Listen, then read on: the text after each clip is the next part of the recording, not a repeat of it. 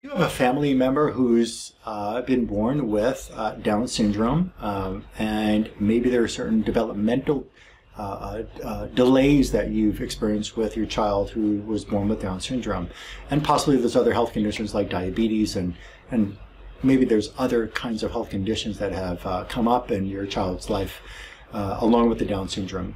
So my name is Dr. Herman. I'm here with a patient's mother. This is Mrs. Dyke and Emery Dyke. They come to me from Texas. We've had so far one visit together, two visits now, but one protocol that they got to follow at home, and we're seeing some very positive changes for Emery. So I think if we could just share some of the things that you've noticed, because you've been part of the community with people with Down syndrome, right, since she's been born. She's about 3 years old. So what is it that you've witnessed so far? And we started working with parts of the brain that help regulate emotions and regulate body function and regulate personality and regulate speech and regulate development of all parts of the brain, as well as which controls the pancreas. So what have you noticed so far with her personality? What changes have you seen so far? I mean, after the first week of taking the protocol, she was much more confident already. Her balance is a lot better, obviously with Down syndrome and low tone. It's a struggle to walk good and to jump and to run.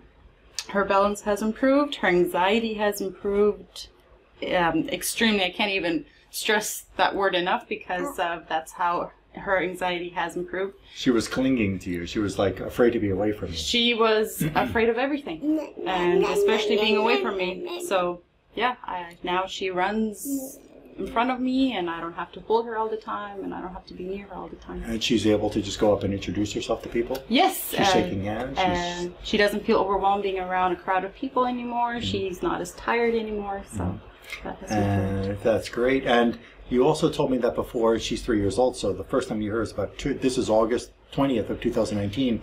You were here just about 2 or 3 months ago for the first visit, and before your first workup with me, before the first exam, before you followed her, you helped her follow the first protocol. Was she saying any words back then? She was saying a few words spontaneously, every once in a while, but now that, yeah, I mean, especially after the first month of using the protocol, she has picked up in speech a lot. I feel like she can understand me better too. I don't have to continue to repeat everything. Like before that, I repeated, like that's a shoe, for example, like 100 times a day to point that out what that object is. Now I feel like I have to show her once and tell her once what it is, and she understands.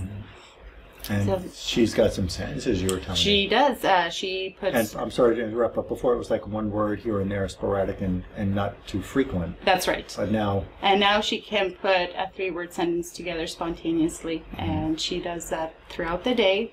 And she also starts singing songs with a couple of words in there.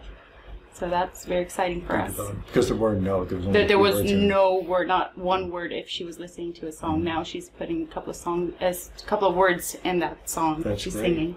And we're starting to see some changes with her blood sugar level. She's type 1, but you've seen some.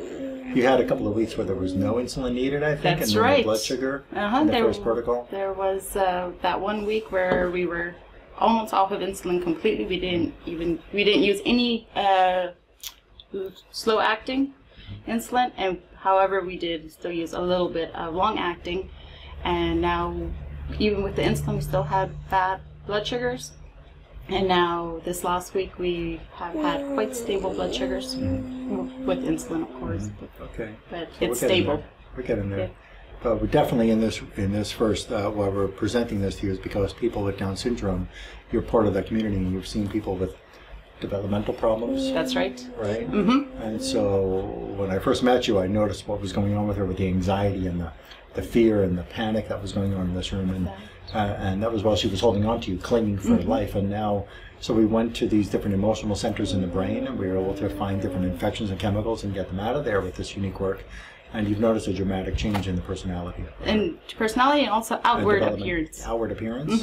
Her skin has more one complexion, it's not as marble. And her eyes, under the eyes, it's not as swollen. And for me, I'm shocked. Yeah. It's a very good improvement for us. Are you part of any big Down syndrome groups out there, communities? Is there... We just moved to Abilene, Texas, so... I mean, online, do you follow yes. some groups? Yeah. Mm-hmm. Yeah. So, do you think that this can benefit other people who are living with Down syndrome? Oh, I am sure it could. Yeah. I am sure it would. Because the improvement that we've seen in these couple of months, it's just dramatic. So, I'm sure other people would see the same. Okay. Do you think that those people should come in? Definitely. They should definitely come in to see Dr. Herman. He has changed our lives already. It's just been 3 months. Yeah, thank you. So I'll put the number up to my clinic here, and I'll put up the email address that you can contact my clinic to be able to make your appointment. And I'm going to make another video describing some of the unique exam findings and the process that we did to be able to get her so much improvement with personality and with her development, being able to speak and be able to actually carry on with some songs all day in the car. So you'll see that in another video. I'll attach to this one, and I appreciate you for sharing this with everybody. Thank you. And you're welcome. And we look forward to helping you too.